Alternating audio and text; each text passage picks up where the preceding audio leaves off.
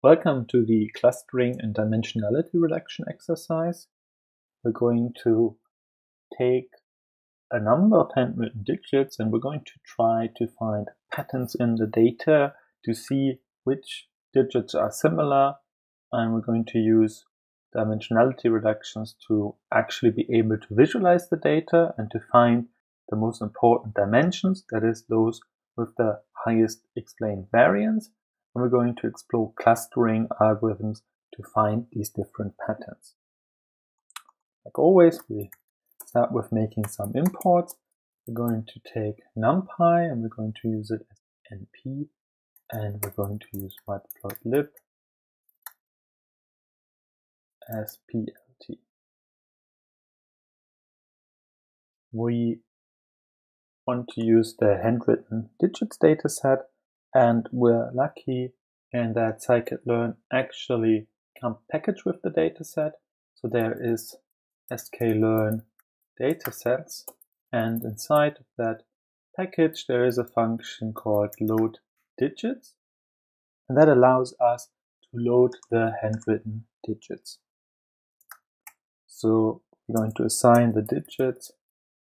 So this is a dictionary, so you can look at the different keys, and you can see there's data, target, target names, images, and a description.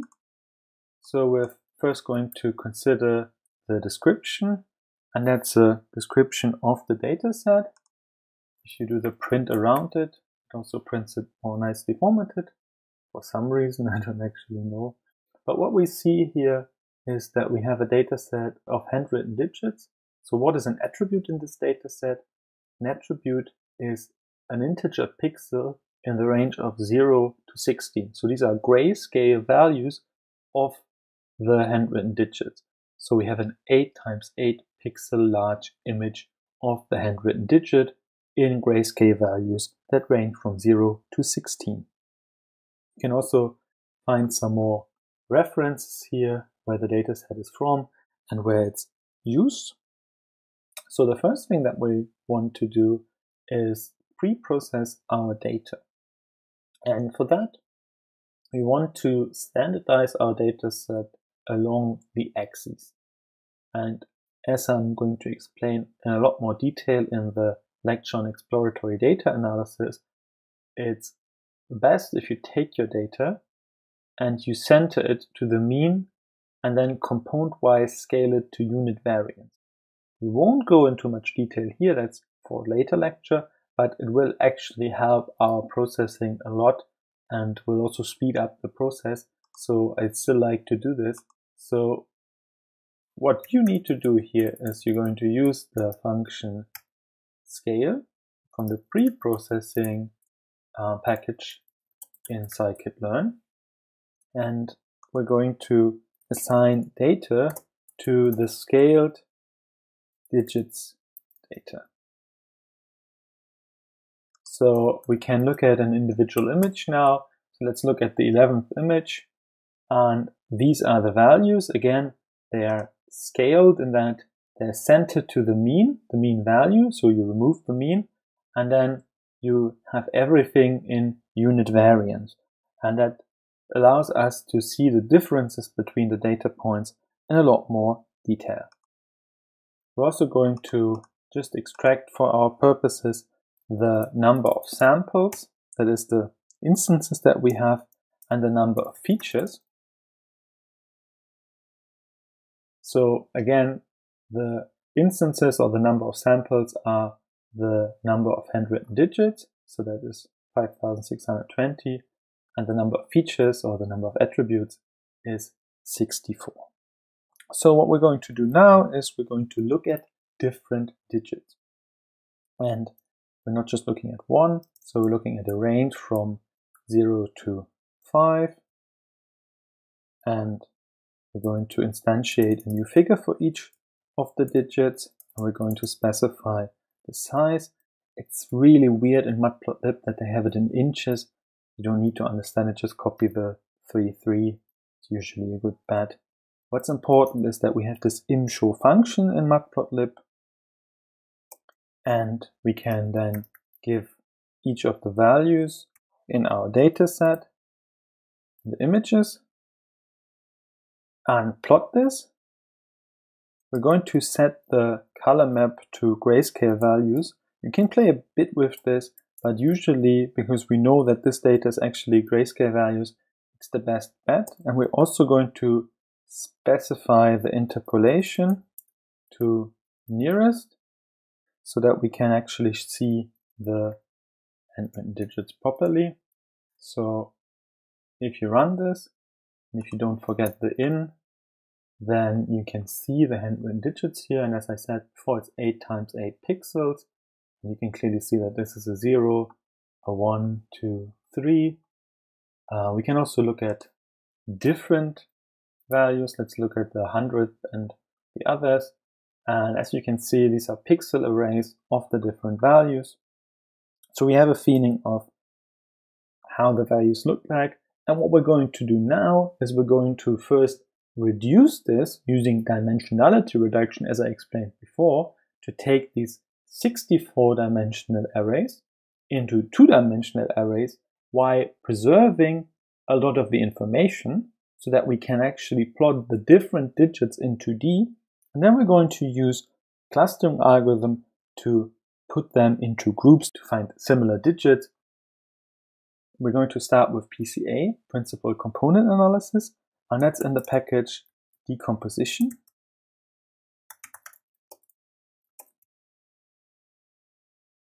And we're going to reduce the data that we have. So then we're going to call this array the reduced data. And we're going to assign PCA with 2 dimensions. So we want to reduce the 64 dimensions in the data to 2 dimensions. And I'm going to show you now a shortcut. We're going to use the fit transform function. And that's the same as fitting a model and doing the predictions, but by doing fit transform, it does it in one go. It takes the data and it returns the changed data. So we take the images and we're going to train the principal component analysis model, and we're going to assign the reduced data. So let's have a look at the data. This is the second image, and we can see it has only 2 values now, right? So in the original data, it had 64 values, and we reduced that using the explained variance to 2 dimensions that explain the most variance. Now that we have all the digits in 2 dimensions, we can actually plot all the digits and see which digits are close to each other in the plot.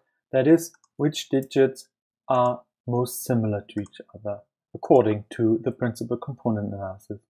And for the plotting, I'm going to use this function. As you see, I'm a bit too lazy to type it out, but I'm going to explain it to you. So the plot data function takes our reduced data and it computes the minimum value plus some extra space and the maximum value, both on the x dimension and the y dimension. And then it's plotting the reduced data for the x and y using black dots. So the k indicates black here because B is blue. We give it a nice title. We set the limitations of the graph, and we also enable different ticks. And then we're showing the plot. So we define this.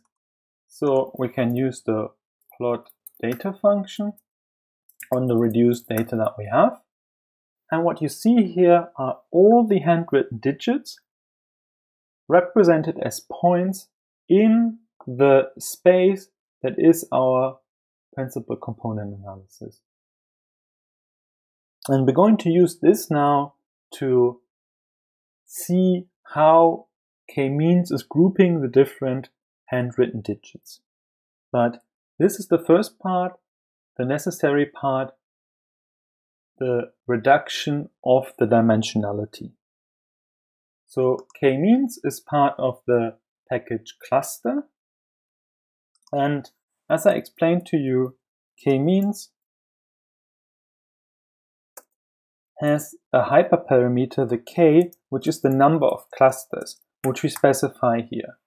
So we set this now to 10 clusters. So that means our hypothesis is that we have 10 different groups in this data set.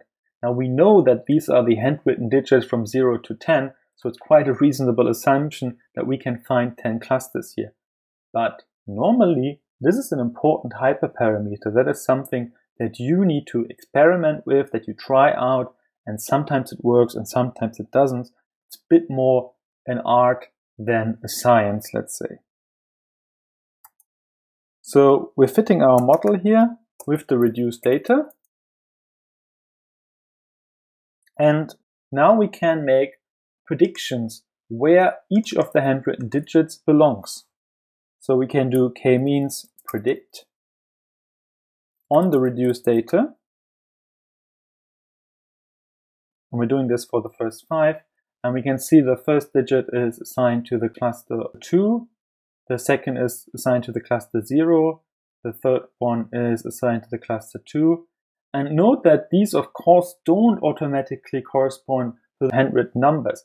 These are just logical units that k-means identified in the data. So it's your job actually to now inspect all the clusters and see which one of these numbers correspond to the numbers that we recognize.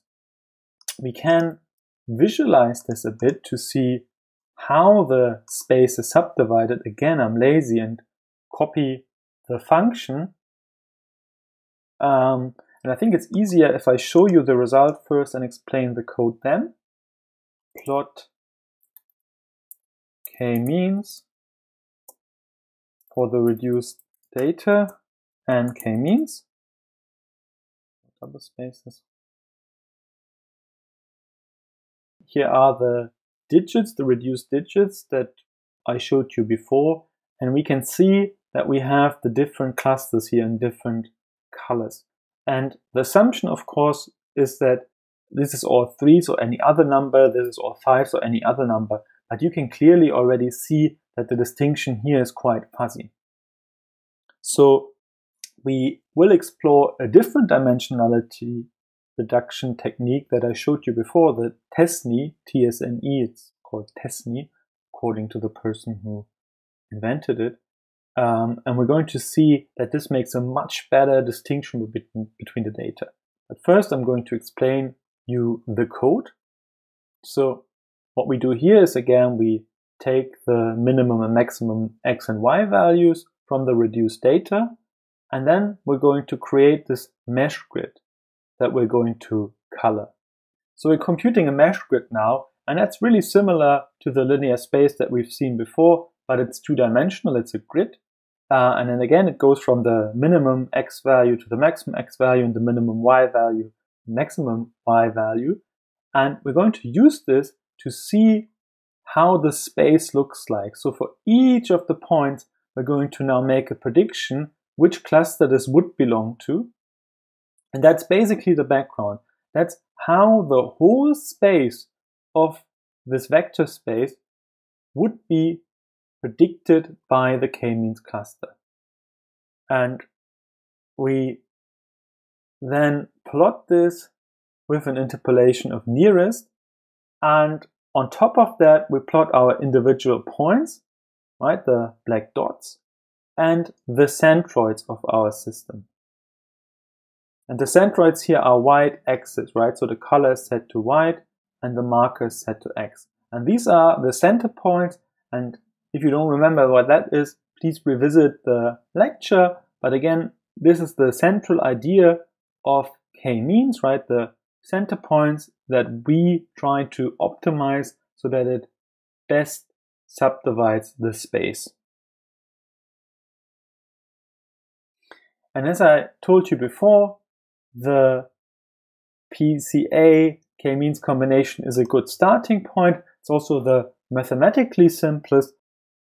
So now we're going to use TESNE, and TESNE is not part of the package decomposition, but part of the package manifold. So scikit-learn manifold, import TESNE, T-S-N-E. And we're going to assign the reduced data again. And we're going to set the number of components to 2, like before, performing our fit transform on the data. And then we're computing another k-means cluster.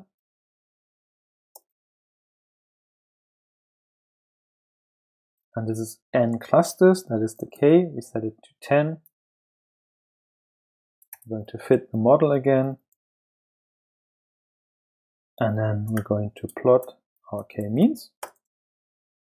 For this, we need the reduced data and the k-means instance. And as you can see, this takes a lot of time, a lot longer than with PCA, because Tesni is computationally more complex. And here finally, the result. You can see that Tesni actually gives us much nicer clusters to begin with that k-means can then identify, even though it's a comparatively simple algorithm as we've seen in the lecture.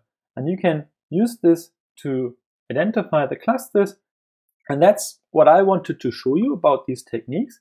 Again, you can use this with any kind of data. It doesn't have to be image data. You can also use this with text data. You can use this with a lot of other data. You can play a bit with the number of clusters. And it's important to note that I use dimensionality reduction in this particular case so that I have 2D values that we can compare so that you can see k-means is finding these clusters. You don't have to do this. You can easily train k-means on the non-reduced data, on the high-dimensional data, and still have clusters. But then you have to inspect each of the different clusters by hand. But there's nothing wrong with that. So yeah, maybe use some own data, use some different data, the breast cancer data, for instance, to find clusters, or think about what unsupervised machine learning problem you could apply this to as part of your project. You can play a bit with the components, you can play a bit with the number of clusters, and yeah, I hope you have fun with this exercise.